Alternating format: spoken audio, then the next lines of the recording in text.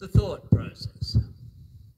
The path of decision is hopefully a get-it-right mission, making the thought processes not one of biased thinking, for one only has an instance with very little assistance when the distant outcome may be detrimental to living.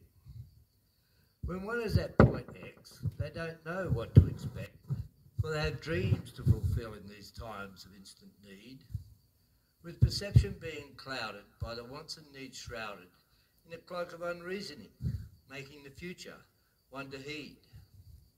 There are various factors that cause these mental reactors: love, finance, dreams, situations of total hopelessness, are contributing to the demise in how one should realise there is a bright side if one reaches for wholesomeness.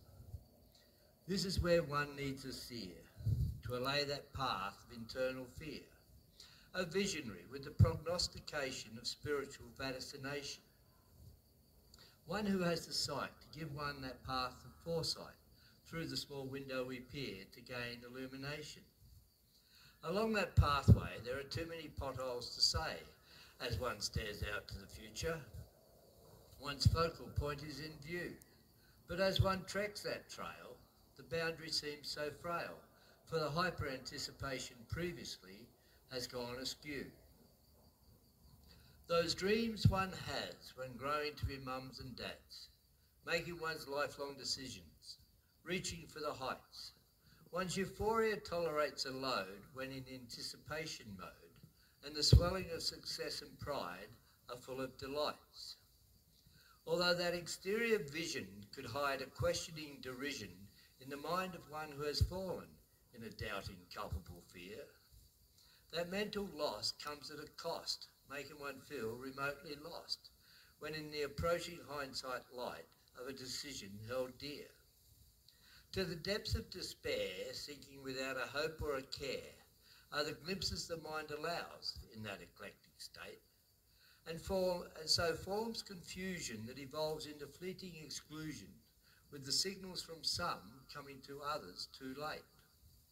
This shines of a melancholy mood that makes one brood over the foreboding hindsight that wasn't in the foresight, subjecting one to self-doubt, increasing the mental burnout, spiralling in the vortex of blue from the lack of tactical insight.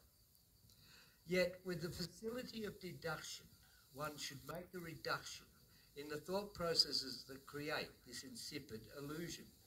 For it's the exterior forces of fate one doesn't control, mate, and that is what transpires into the internal confusion.